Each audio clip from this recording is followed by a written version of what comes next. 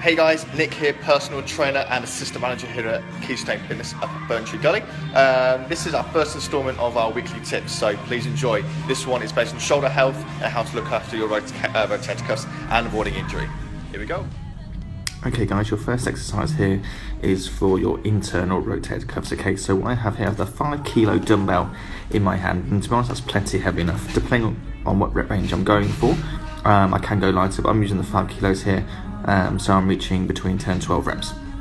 Teaching point here, I'm trying to keep the elbow as sturdy as possible. Okay, so I'm not letting it creep too far forward, too far back, and I'm not letting it drop down too much or go any higher than my shoulder. Okay, so nice and smooth action, no need to rush it, going just upright, maybe just past upright and slowly back down.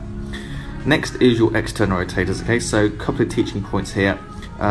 Don't let that elbow leave the side. Okay, so too many people when they're doing this, the elbow leaves the body, and that's defeat the purpose of the exercise. Okay, so keep the elbow touching the body, and then also don't let the body move too far. A little bit of rocking is okay, but don't let your body turn away with the dumbbell too far. Again, it's defeating the purpose of the exercise. This is actually a variation of the one I have just done. Again, it's still targeting the external rotator, but I'm just keeping the dumbbell flat this time up versus upright compared to the last clip. So it's flat there, and again, the elbow's not leaving the side.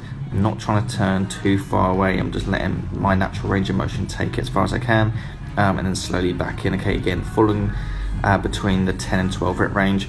You can go lighter and go a little bit higher in reps. Okay, but give it a go.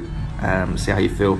This is going to lead to better shoulder health and injury-free longevity in the gym. Give it a go.